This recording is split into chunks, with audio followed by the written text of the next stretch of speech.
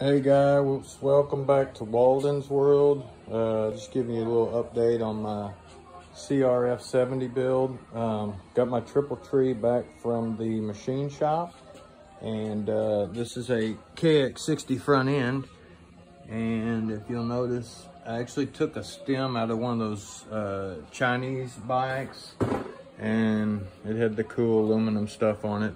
The stem was same length as the Honda 50.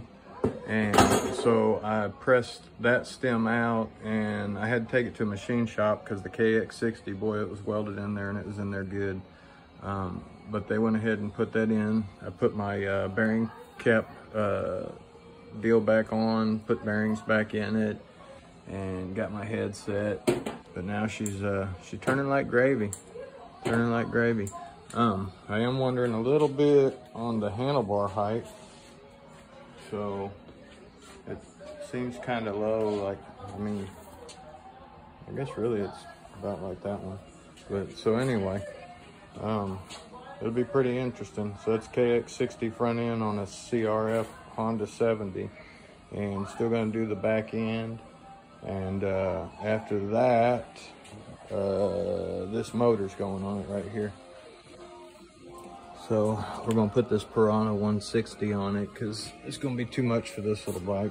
So we'll put like a 125 on that thing. That should be a pretty cool bike too.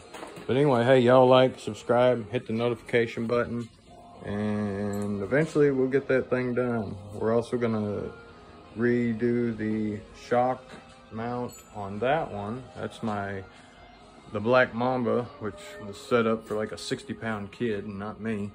But I got a 1,200-pound shock, and we're gonna relocate the bracket on it. It's got Kx60 front suspension too.